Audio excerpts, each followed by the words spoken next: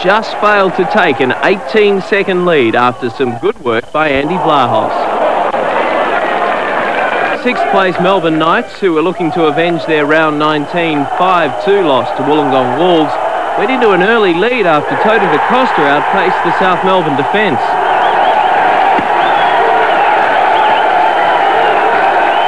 Two minutes later, the 7,000 supporters that had packed into the Knights Stadium celebrated again when striker Adrian Savensky flat-footed South's keeper Michael Petkovic.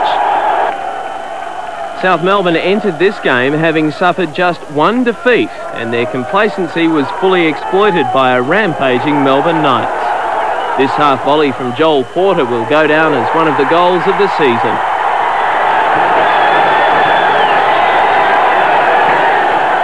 The Knights broke down South Melbourne's occasional attacks, and when Porter sped past David Clarkson, the former Knights defender was issued with a yellow card after he fouled the young striker.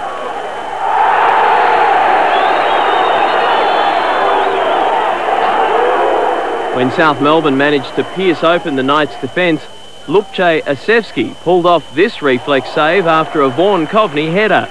Coveney then bundled his way into the Knights' defence, but the normally ice-cool Kiwi international was off colour as his shot missed the target. Melbourne Knights' Andy Vargas then hit a speculative shot that Petkovic did well to keep out of the South Melbourne goal.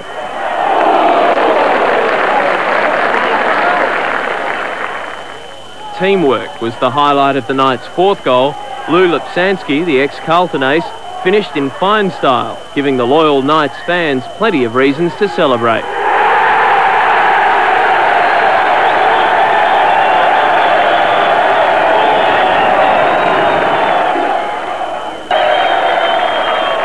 It was a resounding victory for the Knights, who stunned their rivals with their finest performance of the season.